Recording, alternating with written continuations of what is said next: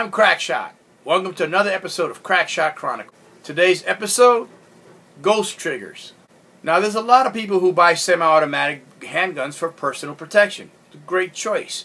With these semi-automatic handguns, they usually come from the factory with a 12, 14, or 15 pound trigger pull, sometimes even more. These trigger pulls are very heavy because if it's a striker-fired firearm, it's going to require a hard impact on the primer to detonate the primer and get the powder burning so you can send the bullet out of the barrel. A lot of people feel that these heavy trigger pulls tend to be detrimental to accuracy because when you aim at the target and you pull on a heavy trigger pull, it can cause you to pull your sights off target. Sometimes you pull your sights off target enough to cause an actual miss on the target. So the solution to a lot of people is to install a lighter trigger pull. To do that, you replace the springs, and sometimes there's more than one spring. There's a trigger spring, hammer spring, all these different kinds of springs that come in a kit. But if you go down to, say, from 14 pounds to 9 pounds, it's not no big deal.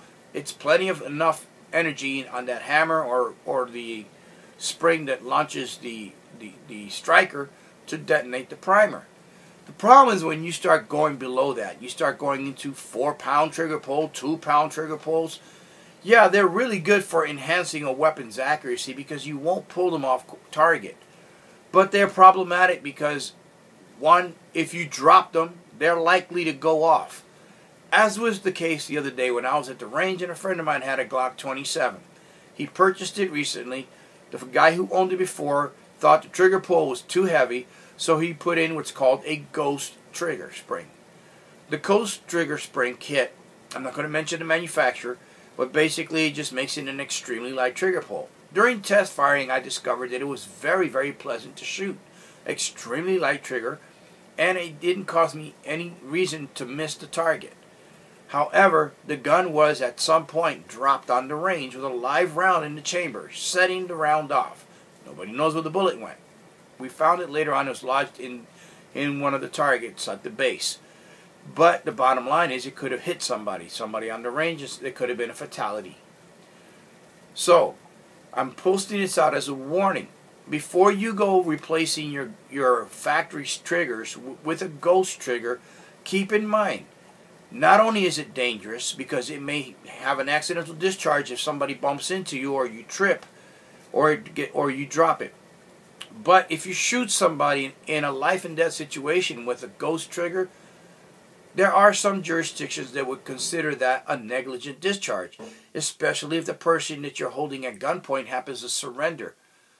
Once a person surrenders, you are no longer legally allowed to shoot them.